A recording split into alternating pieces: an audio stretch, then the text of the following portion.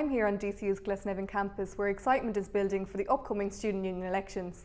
With voting commencing soon, I sat down with clubs officer Thomas Dorian, who hopes to be re-elected again for a second term.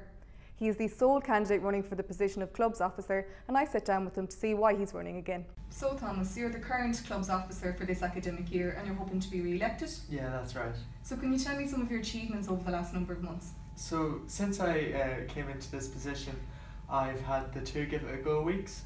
I've had copper detox jogs on St. Pat's campus, and hopefully we'll have them in Glasnevin soon. And same with cookery classes. Myself and some students and staff done a cookery course in semester 1, and it's on campus in semester 2. You mentioned in your manifesto a lack of club committee training. Now, like anything, training is so important. How can you ensure that this won't occur again? Well, training is really important for the clubs to be run successfully.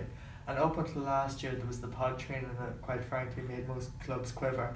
But I'm hoping to bring it back to basics, and I've already been talking to Siobhan Byrne, who's finance for clubs and socks, and Yvonne McGowan, who is the sports development officer for the college. So over the summer we're going to put a plan in place that the CLC and SLC committees will be giving clubs and socks the training themselves, just to familiarise everybody with each other and give high quality training. You've spoken about the slow uptake of female participation, particularly for club sports. How can you tackle that? So we generally see girls dropping out of sports when they're in secondary school and coming up to leavings here and that. But I think sports for IMG is so important, like for mental health and exercise and good healthy living. But I'm going to have talks at the start of the year with sport personalities.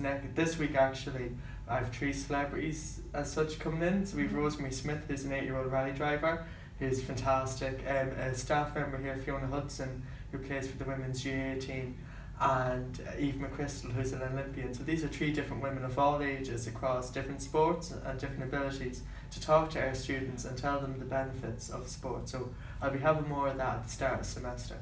Great. You'll also be going into your final year of college. You're quite fortunate enough to be able to learn from your mistakes. How do you think your workload will impact your role when going into final year?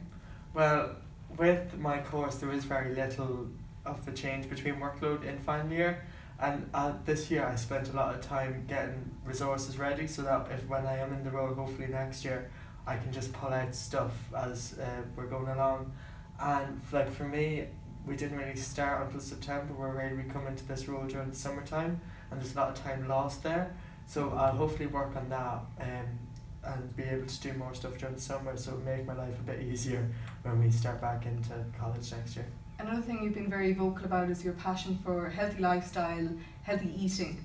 You've mentioned an idea about a bus running from Lidl from DCU. Could you explain how that might come about? So we have a fantastic lecturer here in nursing, Tracy Harrington, and she got myself in touch with another student who's from another college who's currently doing a course in this college, and she was telling us that in her old college there was a Lidl bus. So Lidl paid for this bus to come down to their campus and bring the students up, and I know there's other candidates wants to do something similar.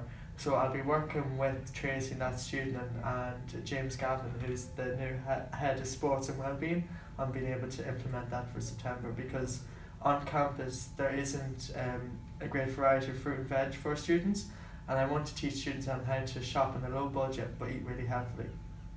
Brilliant, lovely. Thank you so much, Thomas, for taking the time out to speak to us today. Brilliant.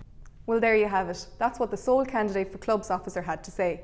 Voting commences this Wednesday, and make sure to keep up to date with DCU TV News coverage of the election. I'm Shauna Cohn for DCU TV News.